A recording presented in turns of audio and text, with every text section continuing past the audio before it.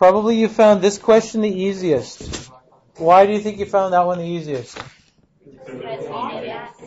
It's obvious because this is already written. You can see the objects, whatever they happen to be. You can see the letters and you can count them and say there's 4 O's and 2 G's and there's, 8, 7 altogether? So it's this over this and this, right? You can do that because you can see the objects. This one is a bit harder because it's not already written out for you, but it does say there are 3 of these and 4 of those, and it tells you the total. So you can do that one almost as easily. Some of you would have more success with this, though, if you wrote out T, T, T, F, F, F, F. And actually wrote out the letters,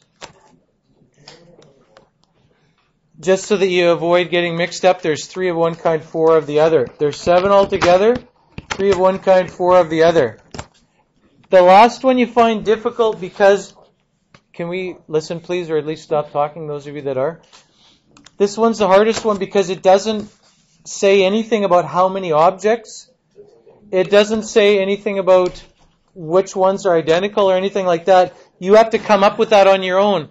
This is a difficult question to apply this to if you don't realize you can apply it here. You have to realize that to get from here to here, you have to make 6 moves, right? It does say you can only go right and down. It does tell you those are your 2 types of moves.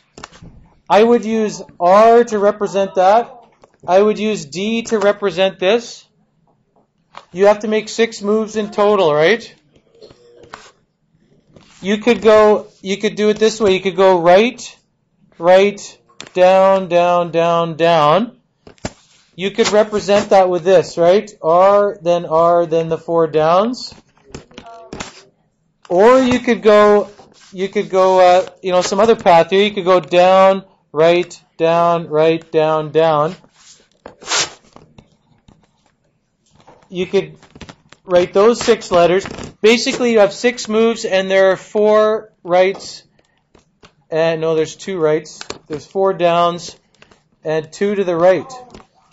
So you could do this by saying 6 factorial over 4 factorial, 2 factorial.